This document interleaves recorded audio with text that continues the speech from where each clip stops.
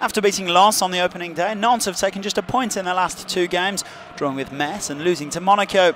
On Saturday, they hosted an in-form Montpellier side who've claimed back-to-back wins over Marseille and Metz.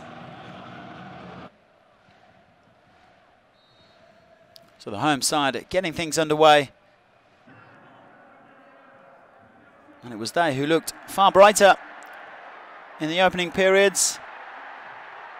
A chance here for Itay SHECHTER, the Israeli international, after some good work there from Alejandro BEDOYA.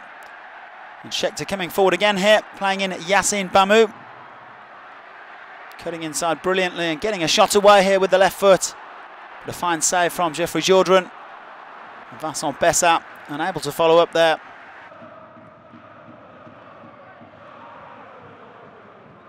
A chance then at the other end.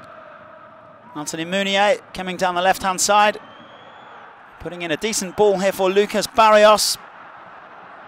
But the former Dortmund man just unable to get on the end of it.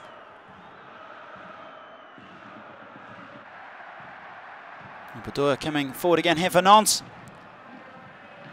And some lovely interplay. The American not really putting enough power into the attempt.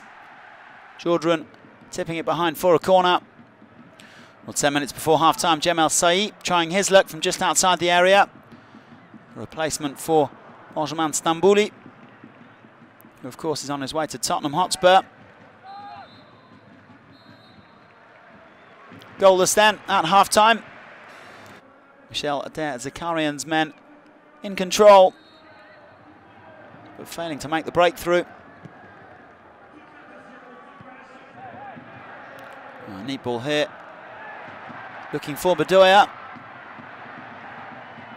And in the end, SHECHTER going it alone.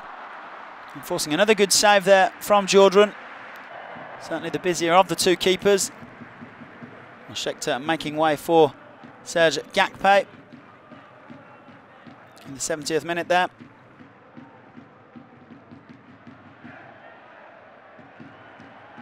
And not coming forward again. BAMMOU getting out to the right-hand side, setting up GAKPE, and the substitute making the difference. Firing past Jourdain with a little over 10 minutes of normal time remaining. Perfect time to get a goal. And a fine finish from GAKPE. His first goal of this 2014-2015 Ligue 1 season. And that was enough for Nantes, who pick up 3 valuable points, their second win of the season. It finished at 1-0 at Le Beaujoire.